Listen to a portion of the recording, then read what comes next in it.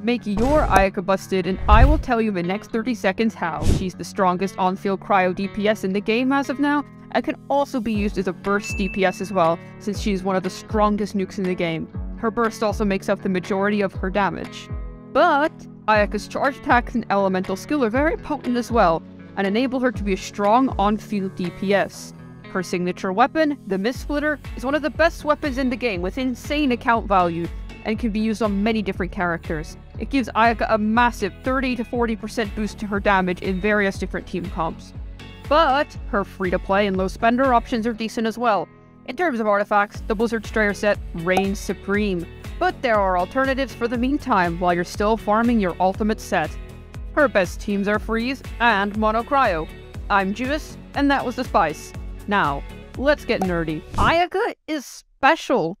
Not because she's the most front-loaded cryo DPS of excellent capabilities and freeze and mono cryo teams, although that is true, but also for her dashing, infusing, and shield-breaking abilities. Especially the shield-breaking part of her. It is just phenomenal.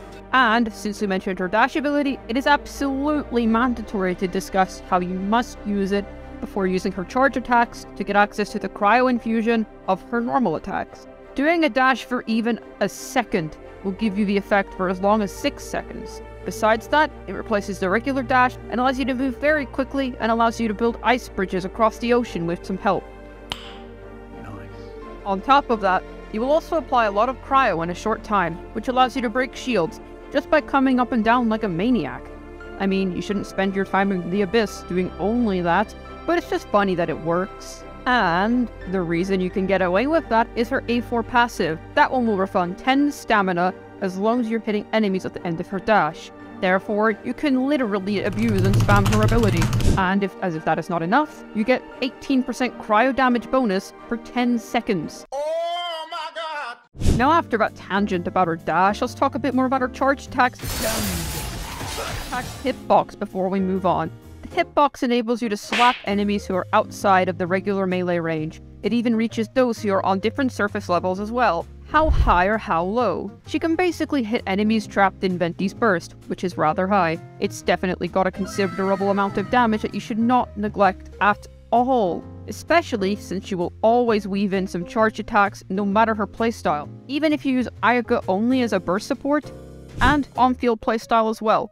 They are even more important to help cover her burst downtime. Even though the elemental skill is the least powerful part of Ayaka's kit, it still hits hard, and therefore is definitely worth leveling. It should just be done on your way to triple crown her.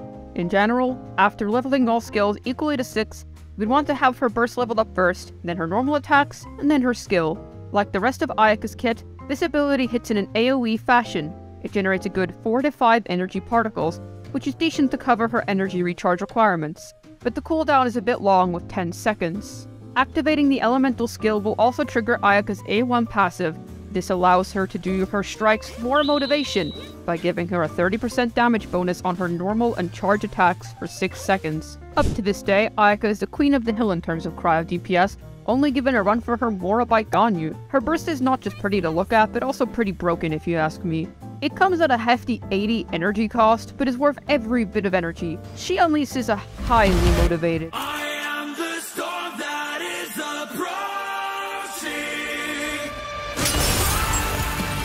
In front of her that keeps moving until it hits a frozen enemy or a large monster. This is also one of the big reasons why you want to play Freeze with Ayaka. It prevents the burst from overshooting the target while the enemy isn't able to move anyways. In short, it's the duration of 5 seconds. It deals 19 cuts of damage with a final slash dealing even more damage. The combined multipliers are a huge 2300% of Ayaka's attack if you crown her talent. And yes, it is definitely one of those skills worth crowning. It is easy to dish out 400k and more with it, but that number is not the final limit of her capabilities. You see, when you pair her up with units like Mona, Sucrose, and Diona, then Ayaka can do about 19k per tick before the final bloom cut that will deal 29k. Some quick math will show that the overall damage would be the 405k from her burst alone that I was speaking of. And here comes the funny part, this is not even her best team, and she's only equipped with an Animana Kakiuchi, a 4-star weapon. So she's indeed able to break her limit and deal a lot of damage. And with that, I mean that she has to become nuclear. I am atomic.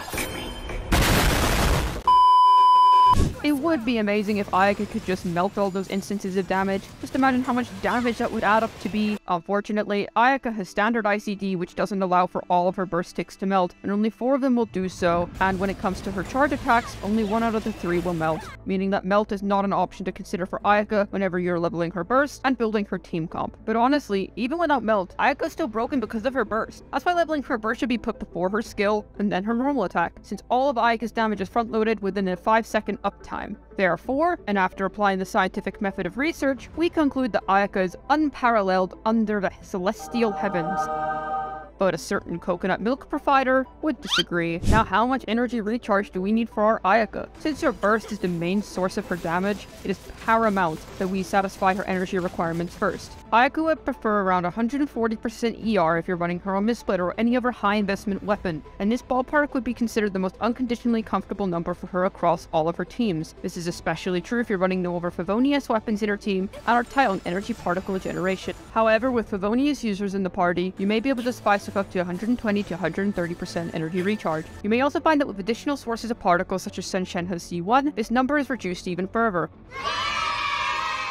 However, on R5 in Imuna Kagiuchi, your energy requirements can be dropped all the way down to 110 to 120% at worst. This is because the weapon's passive perfectly synergizes with her and absorbs her large energy requirements. Do keep in mind to utilize her elemental skill to create stacks before unleashing her elemental burst. Her energy may end up almost ready for her next rotation immediately. Let's start with the best for your Frost Queen. If you truly love Ayaka, then you'll get her the chosen set, the 4-piece Blizzard Strayer set, which can be located at the peak of Vinjigar, or find at the strong box at the crafting bench. It is fairly easy to farm since you unlock the domain early on in Dragonspine, and it fits her really well because of the massive 40% free crit rate.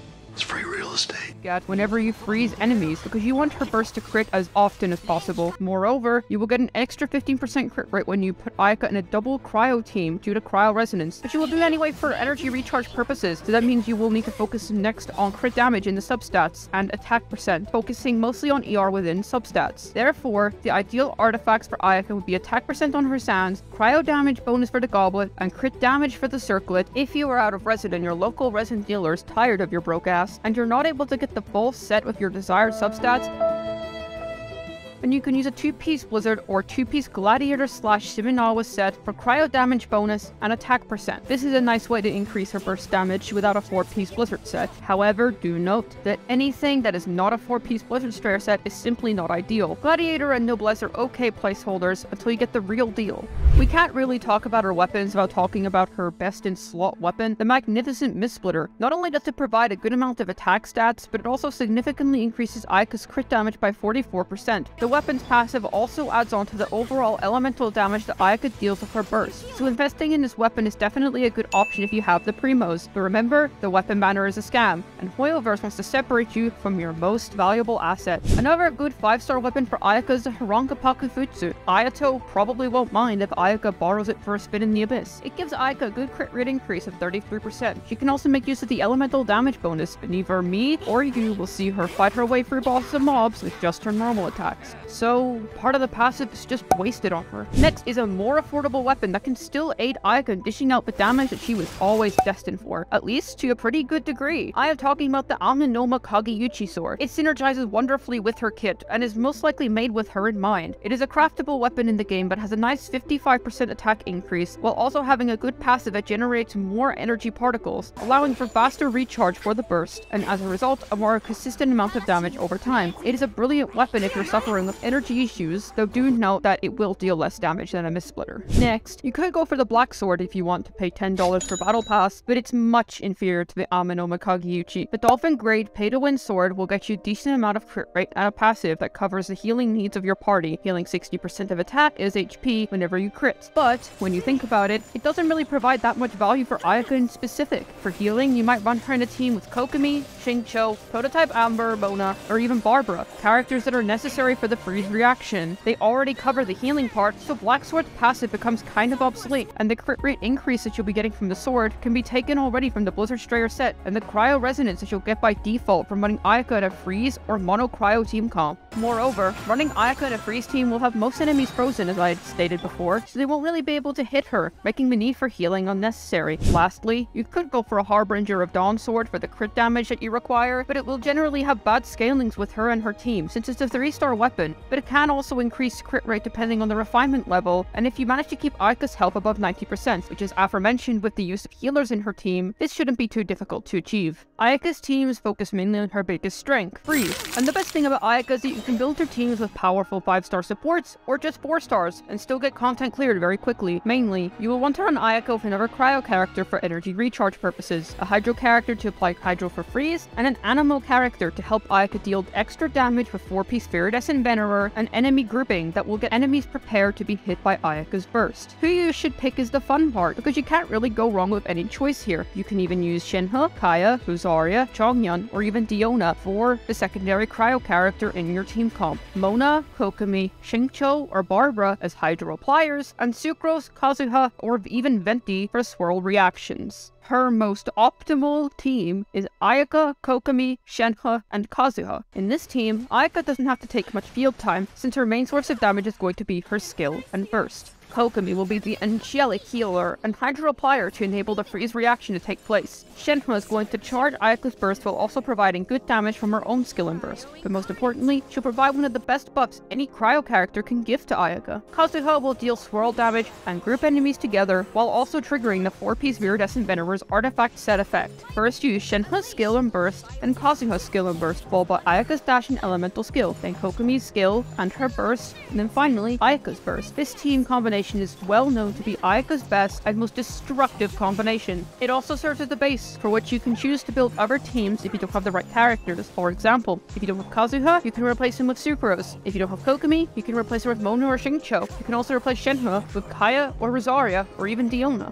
If you choose to run Ayaka in a single target oriented mono cryo team, that's also fine. Just swap the hydro character with another cryo character but is available and well built. However, it's not preferable in AoE situations since you need freeze to get the extra crit rate. Whatever units you choose to put into your Ayaka's team, just be sure to consider whether your enemies are freezable or not, since bosses nowadays are not freezable, which can be a hurdle for most Ayaka mains. Next, if you're fighting lightweight enemies who can be grouped very easily, then you could need a good Anemo unit like Venti or Kazuha, or possibly even Sucrose. Venti makes it difficult for other units to hit the enemies caught in his burst, but Ayaka's charge attacks have no issue whatsoever. She can easily dispose of enemies in the washing machine of death if you give her enough field time. Kazuha and Sucrose would fill the role of a gripper and Viridescent Venerer trigger very well, and if you were fighting ungrippable and unfreezable enemies, that might lead to more chaotic situations where grippers and hydro appliers lose some value in the team. As for Ayaka's Constellations, we are lucky because she works perfectly fine at C0 and offers a complete and fulfilling kit. At most, they offer some additional utility and of course more damage in some situations, so don't feel baited to go ham on them. C1 reduces the cooldown of her elemental skill by 3 seconds with a 50% chance when a normal or charged attack hits an opponent. This is nice, but in the day-to-day gameplay of Ayaka, this won't make a huge difference to you. Her C2 indeed is more powerful, adding 2 tiny side storms to Ayaka's bursts. They each deal 20% of Ayaka's original burst damage. These storms will split apart to the sides but are still able to hit large boss monsters. This doesn't only increase the damage they take, but it also applies more cryo. Against smaller enemies, the smaller storms won't be as effective. Overall, this constellation increases Ayaka's damage by 27% compared to C0. C3 adds 3 levels to Ayaka's burst, which is rather valuable for a character like her that is burst based. C4 will reduce enemy defenses by 30% when Ayaka's burst damage is done. Since the burst is a 5-second duration, you can have up to 11 seconds uptime on this effect. It is certainly her most impactful constellation since it allows the entire team to do more damage. And herself, of course. Constellation will add up by 15% more damage to Ayaka personally and leads to 30 to 65% more damage overall compared to C0. C5 adds 3 levels to your elemental skill, nothing too big. And C6 adds an additive damage bonus to Ayaka's charge attacks, which can be used once every 10 seconds. What's remarkable about that is that this bonus will further benefit from Shenhe's Icy Quills. This will turn her empowered charge attacks into a mini nuke, and once you can call a C6 Shenhe your own, as well as Ayaka C6, this combo would be able to spam charge attacks like there is no tomorrow when her burst is on cooldown. At C6, and Ayaka will be about 37 to 75% stronger without factoring Shenhe into that. Now imagine that with Shenhe. Overall, in conclusion, if you need a good cryo DPS and Ayaka is simply top tier, she and Ganyu still share the throne at the tippity top of the cryo DPS charts and are overall just very high up there when it comes to DPSing in general. I hope this guide helped you out. If so, then leave a like and subscribe, and thank you for watching. See you next time. This was Juice signing out.